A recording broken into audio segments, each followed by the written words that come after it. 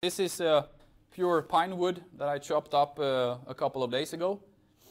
What I will do with this material is to investigate what happens when we heat it. So I will take some of those chopped up pieces.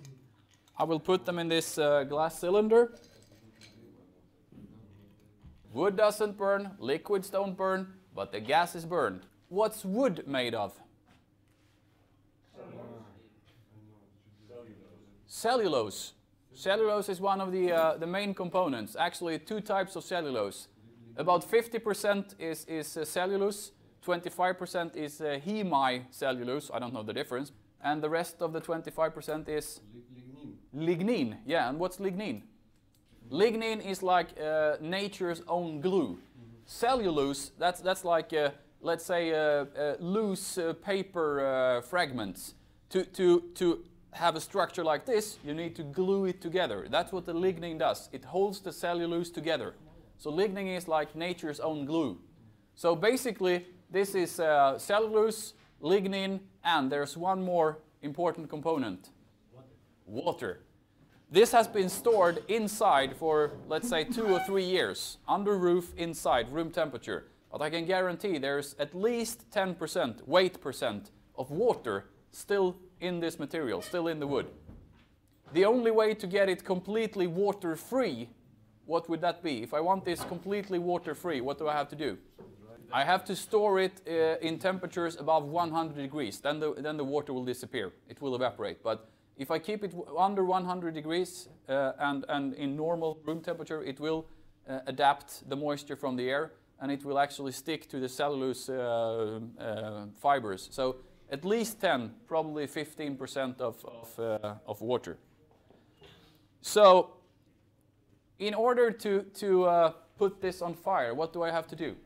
I need to break the structure because cellulose doesn't burn, lignin doesn't burn, but if I break down, cellulose is a very, very long, in the molecule world, a very long chain molecule. It's solid, it stays there, and nothing that stays there can burn. We need to get that one in gaseous phase. So what I have to do is that I have to add energy or heat. If I add heat to a long molecule, what will happen? You will break it. It will break up in smaller parts.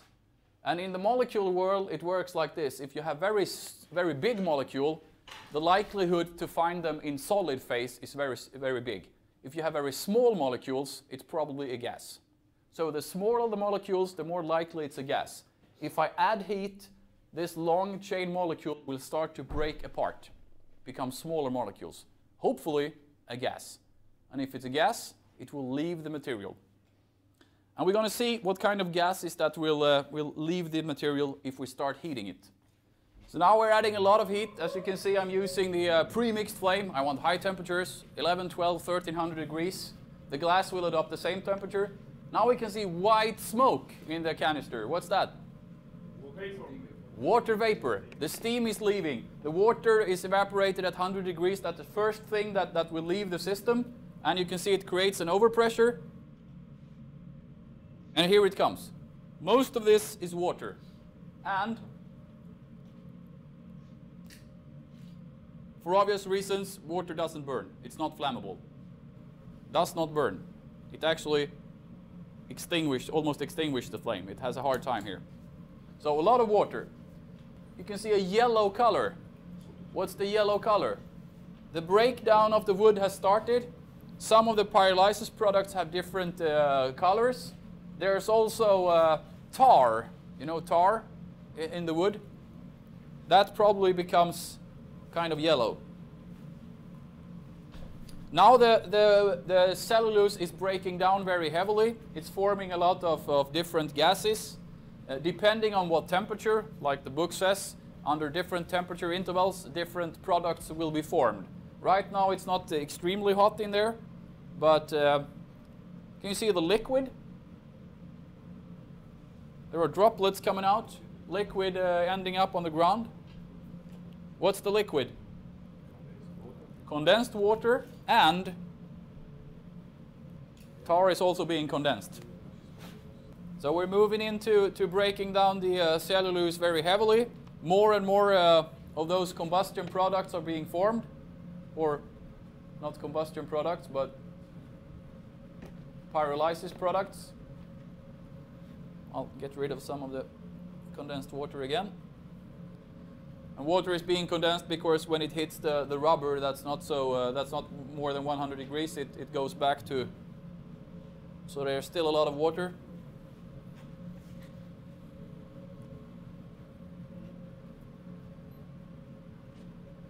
Not very good, not extremely flammable, but now and then there are some products in this that's obviously flammable.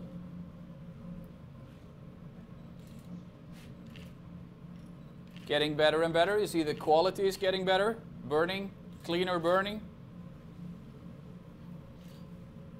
more sustainable burning. Now we're getting really good products out of this. There's an overpressure because the bag grows and grows and grows. If I hold it long enough, it will explode, or this one will go. Take it out. Not very hot, almost like room temperature right now.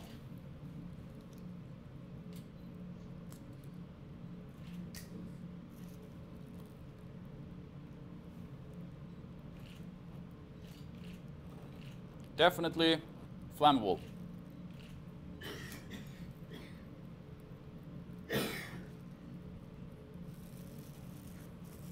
Even in room temperature. Don't need to be heated.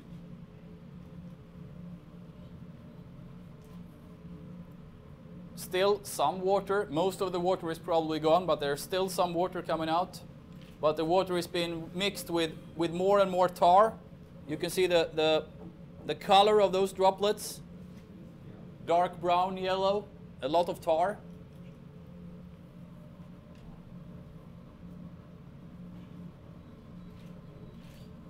And of course, the quality of this is getting even better, better and better.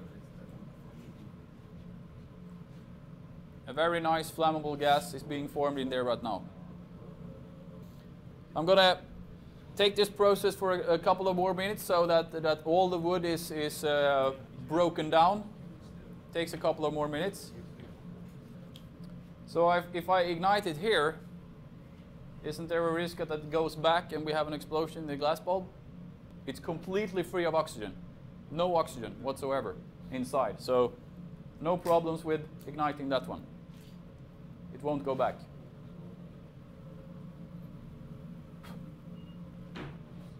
As you can see, the process is slowing down. There's not much leaving. It's slowing down. That means that almost all the wood is being transformed or broken down. There's not much actually leaving more. So we'll let it cool down for a couple of seconds. What's left? What's inside? The same amount, almost the same size. Not a very big difference. The only thing that has changed is the color. Or twice or 3 times as heavy. So something has left. Something has disappeared. So what has disappeared? Water. Water has disappeared. That makes like 10 or 20% of the weight, definitely. Water is gone. What more is gone? Some molecules from the cellulose. Yes, molecules from the cellulose has left. An even easier question, what's left? What's this? Coal. It's pure coal. It's the, what do you call it, in the periodic system, it's coal. C, pure C, nothing else. Only coal left. We tried to pyrolyze everything that was inside, but the coal didn't pyrolyze or decompose. Why didn't the coal decompose? There was no oxygen. 100% oxygen free. And coal being in the periodic system, substances in the periodic system, you cannot break them down. They're as far as they can go. Coal cannot be broken down. It's impossible to break down coal. You can oxidize it if there is oxygen, but you can't break it down. Cellulose you can break down into smaller components. Coal can never be broken down. Coal is coal. So, can this burn? Yes? So let's try. It's coal. Yeah, we saw that yesterday. Let's see if we can make... we saw that the things leaving this could burn. So does it burn?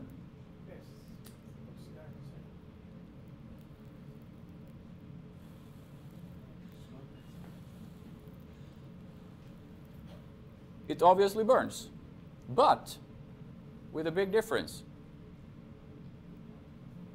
What's the difference? There's no flame. And that one burns with a flame.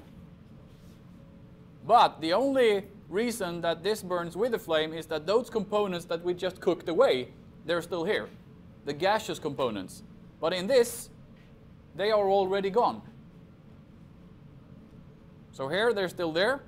It will burn with a flame, gaseous components leaving the material. But here, they're already gone.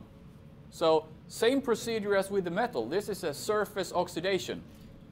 This is a decomposition of wood and a flaming phenomena. Surface oxidation. So, next little question. If we let this process go on, what's left? What's left in the barbecue in the morning? Ash. Some gray dust. So, what's ash? We've taken away all the gaseous components. We've oxidized the carbon, but there is still something left. This gray stuff. What's that? This. You see? What's that? Still there. Impossible to oxidize. Impossible to burn. It's still there. No matter what circumstances I put it under, it doesn't burn.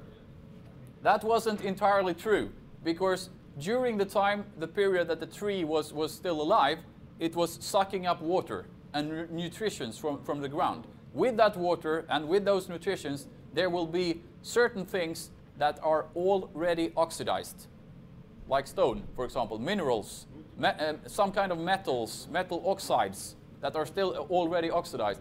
Those will be in the wood. They will not disappear when I do the decomposition process. They will not be oxidized again because they're already oxidized. They will be the ash.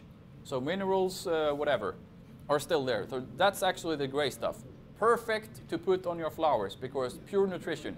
It was what the wood was using, the tree was using for its own nutrition purposes. Put it back in your garden and it's perfect. So what's left when we've taken away everything that's possible to get into the gaseous phase is pure carbon. Nothing else.